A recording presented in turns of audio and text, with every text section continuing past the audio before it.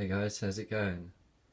This is the 512340 test that I promised with the winding in that format. So it's on, whoops, and seems to be working well. Watch the strange goings on.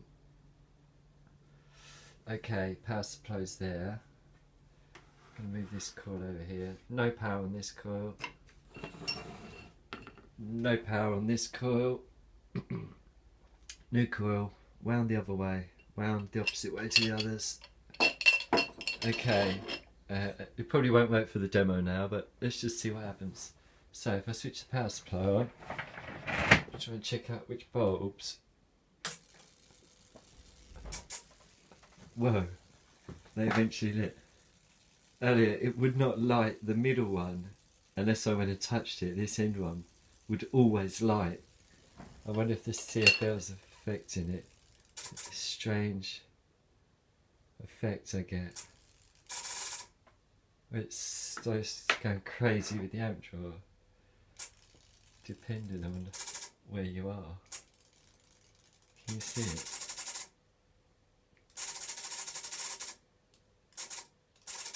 Okay, let's not take too long about this.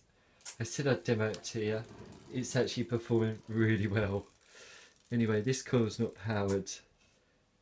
Let's just see, my hand influences this, so it's better when my hand's away from it. Let's kill this light. Okay, so if I can push it back some. Oh, I've lost him. Let's give it some more. Let's let it have some more if it wants it. Crazy. Wow, this is really bright. What have we got? 23 volts up the amps. Do you know, I think that's working really well. Incredibly well.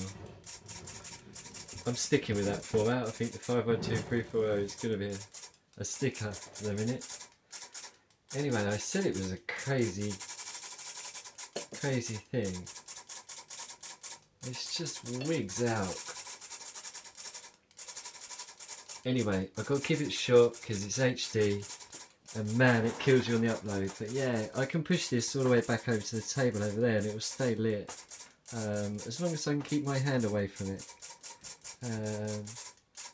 But yeah, before my power supply actually dies on me, I'll say goodbye, but take care, yeah. Good fun. Thanks a lot everyone, cheers.